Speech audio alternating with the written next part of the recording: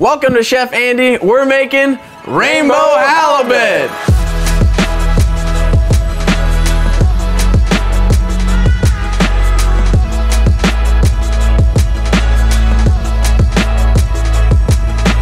Welcome to another episode of Chef Andy. We have a very exciting guest, my father, Richard. Hey. Hey, when Andy was growing up, he'd always say, Dad, I want that rainbow halibut. That was the name that we came up so that you would really like fish. And if anybody doesn't like fish, they're going to for sure like the rainbow halibut. It's delicious. This is the most amazing recipe. And by the way, 99 or 95% of all the recipes that we've released so far, they've all been my dad's. Well, thank you. It's all about the taste. Remember, if you got good ingredients, it's going to taste really good. And this is super delicious. Before we get into it, what's also delicious is when they subscribe to the channel and become a part of our food movement here on Chef Andy. So make sure to subscribe. It's free. Andy, I didn't know it was free to subscribe. It's free. So what do you do to subscribe? All you do is you click on the subscribed button. You have to have a YouTube account. My mom thought it cost money. Your grandma. I know. So why are we cooking halibut right now? Well, I'll tell you, halibut is the largest flatfish in the world. There's lots of fish, flounders, etc. These fish get up to 500 pounds in Alaska. The fishermen, when they're fishing it, they call it the refrigerator of the ocean or of the sea. It feels like a refrigerator when you're pulling it up. It's on the end of your pulling it. What the heck's going on? And when Andy was a kid, I'd always tell him this story about, you know, the halibut has two eyes, but when they're born, one eye is on each side of the fish, right? Well, when they're small, one of the eyes actually migrates over to the other side of the fish. Right now, halibut is in season, so that's why we're making it here today. My dad's been making this halibut like almost every weekend, and I'm like, Dad, we gotta have this on the show. All right, let's get started. So we start out with strawberries.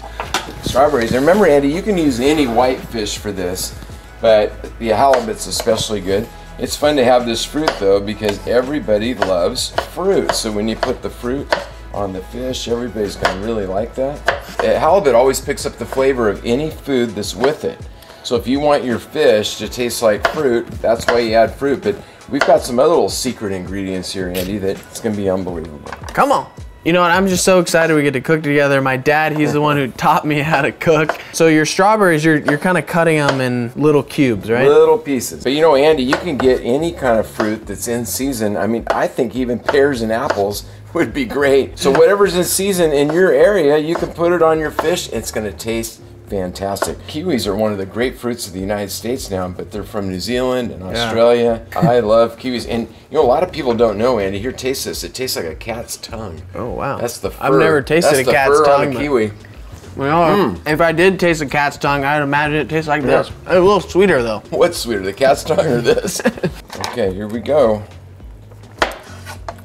Look at the insides of these. There's a lot of seeds. Look at all those seeds. Those are all little kiwis right there, just waiting to become kiwis. So he's just slicing the kiwi crossways and then dicing those up into small little pieces. All right, I'm gonna peel an orange, Andy. All right, nice, cut off the top, cut off the bottom, make it so it's stable, because you always want to be stable with your knife. And just take your knife and go along the side. Don't worry about cutting too much of the orange out, but you just want to get all the white off of there. And then you take those skins and you squeeze all the juice into your fruit salsa. Squeeze it in there good. You don't want to waste any juice. Now we got a good old mango. Now you were telling me you can use other things besides mango. Yeah, you know, I like to actually use papaya, but this mango, they're in season. You always know when the halibut are in season, the mangoes are in season too. So you're just cutting around the mango and... There's a big seed right in the center of these mangoes. Okay. Mangoes grow on trees. Mango tango. Wow. So how'd you learn how to cook, Dad? Well, you know what? I like to eat. And when I got married to your mom, gosh, that's been like 35 years ago. Come on. She only knew how to make Rice Krispie treats. Oh. You remember that? You should make those on the show one day. Well, anyway, she made Mom's holy recipe. That was the only thing she knew how to make. So I was like, wow, this beautiful Italian girl that I just married, I thought for sure I'm going to be eating big the rest of my life. And you know what? I was right. I started cooking. Okay, what we got next? Well, this is one of the beautiful Hass avocados. How do you know it's ripe? It's just a little bit of gentle pressure. You can feel it kind of just starting to give in. A little bit of give. And I like the Hass. So they're the ones that are kind of bumpy. Yeah. And they're just buttery. It's like eating butter. And I like it. Look at that. Wow. Bingo bango. And I just pop that out. A lot of you guys like doing this with avocados all the time. You just scoop it right out. There you go. Wow. Look at that. And then we We're gonna slice it up. You know, I know when you go to the grocery store, sometimes things are a little bit more expensive, but maybe they're organic or in season. Well, you know, it's fun to go out to eat. But when you go out to eat, a lot of people don't consider that whatever you pay, let's just say you paid $30 for a meal. Yeah. Well, only $10 of that is for the food. Mm-hmm. Well, I'd rather go spend $30 on the food and make it myself, and I can buy the best of the best of the best. So you really don't have to worry about spending money. Comparatively going out to eat.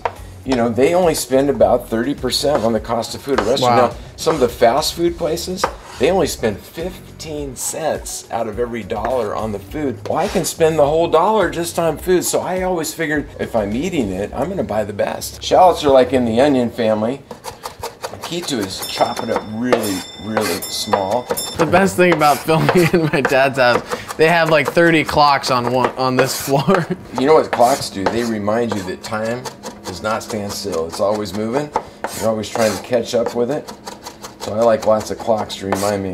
Imagine, Andy, with 4 kids, we had to buy a lot of good ingredients and make some good food. There's your shallot, Andy. Where do we go next? Going next to the jalapeno. Now, we can't do these until you're 16 years old. Yep. But a jalapeno, I'm just going to go for it. Make sure you're 16. Now, there's some people in the world that say, oh, take out the ribs and take out the heart. I don't do any of that. The veins. Yeah, I don't do any of that stuff. He leaves the spice. Nope. I just figured, you know what? It helps the kid grow up a lot faster, right? Look at all that jalapeno. Put that in there. Beautiful. I promise you, no one's going to even know that you're having fish. All right, cilantro, Andy, I think you know. Some people call it Chinese parsley. Did you know that? No. And it comes from coriander. The little berries that are on there are the coriander. You can't get this stuff eaten out, and if you did, it would cost you 3 times the food. Just remember that. So whatever the food costs, eating out, it costs you 3 times as much. Here we go. We're putting that cilantro, that Chinese parsley in there. Yeah, Well, I've got Mom's olive oil. Yeah, this is the best, guys. It's incredible. Donna Bella Lisa olive oil. This stuff is straight from Florence. We cold press it so it leaves in all the beautiful nutrients. Andy, I know a lot of people think you put a lot of salt, but you actually don't. When you go out to eat, there's so much sodium. But when you use kosher salt, it looks like a lot, and it's not. Okay, Andy.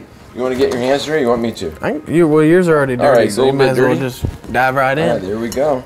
Wow, look at the colors on that. Oh my goodness. The rainbows are coming. Where's the fish? Come on. Got the fish right here. So you got a pan? You got a pan. All right, we're going to put some olive oil on the pan. Put it on the fish.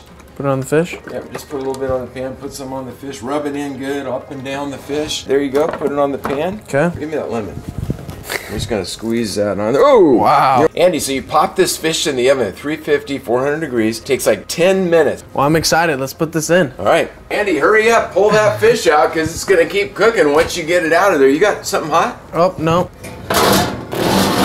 Woo! Wow, look how beautiful this looks. Andy, I got my shovel out here. It's my fish shovel. There we go, Andy. That's a big piece of halibut. Whoa, baby. Take a little more olive oil on there, and we'll put a few greens around here, Andy, just to kind of spice it up a little bit. Dress it up there a little bit. People think it's a salad. We'll camouflage it here a little bit. Look at this. Oh my goodness. Look how that looks. That is beautiful. Like nobody knows what's underneath there. Wow. Crazy, huh? That's incredible. I'm just going to use all this fruit, Andy. It's so delicious. Yeah. Take those microgreens and start decorating. Wow, okay. Come on. Just oh, come sprinkle. on. You can go faster than that. Come on. There Speed we go. cooking. All right. That's it, Andy. It's ready. You got that pepper mill. That high-speed pepper mill. Hit a little pepper? Yeah, I always hit it with pepper. And then use some more. Now, what I like to do is save on salt. Top it with some diamond salt. A little kosher salt? Yeah. There we go. Wow, this looks amazing. We gotta try this. All right, Andy, I want you to see, does this fish taste like it did when you were 10 years old? Well, I didn't have those taste buds back then. Here, you gotta try it. Nope, you try it. I want to know if it tastes like it did. Here we or go. if it tastes better. Hold the plate up to your mouth and shove it in. Okay. Wow. That's incredible. That's rainbow halibut, Andy. That's life-changing right there. It doesn't taste like you're eating fish. It tastes like you're eating rainbow halibut. Yeah. This is better than it was when I was 10. This is incredible. Remember, good ingredients, you got good food, Andy. That is your rainbow halibut. Dad, thanks for being on the show. You're welcome. Love you. I love you too. Put in the comment section if you want to see my dad cook again with me. Also, make sure to subscribe to the channel and join our food movement here on Chef Andy. The rainbow halibut, there you go. We'll see you next time in the kitchen. Ciao belli.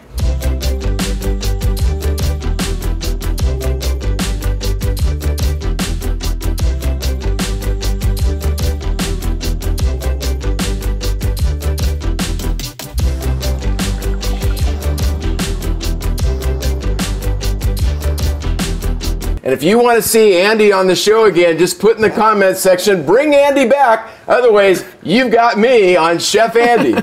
Dad, it's my show.